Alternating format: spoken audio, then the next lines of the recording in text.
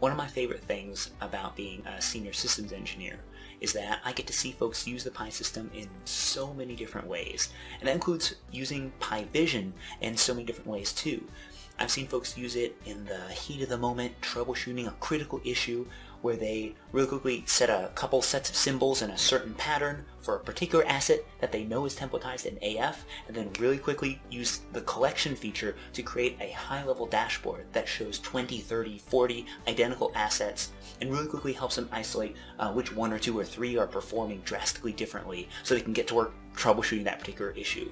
And then I've also seen folks use it at a particular reporting period, shift end, fiscal quarter end, where they're going back through all of their Pi system data and figuring out how a certain Pi point or AF attribute was at a very specific moment in time, and quickly putting up plot after plot using searches and Vision to find exactly the data that they need.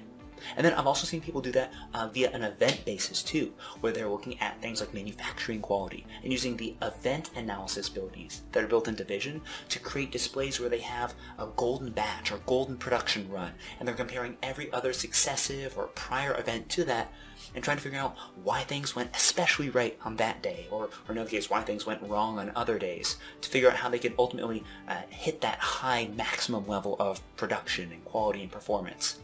And then, of course, the really fun one from a graphics design point of view is when you walk into a room and you see Pi Vision displays that look absolutely gorgeous, where someone's drawn out an idea on the back of an envelope or on a whiteboard and then sat down in Pi Vision and used the editor to recreate that in a digital form, where now it updates in real time with live data and KPIs and events from their Pi system. And I've had a lot of fun looking at all these different methods. And if you have any ideas on how you can put Pi Vision to work for you at your own site or organization or business, please go ahead and contact any of us at OSIsoft, and we're happy to share our experience and some tricks that we've learned from you all, our customers, to figure out how we can put Pi Vision to work for you.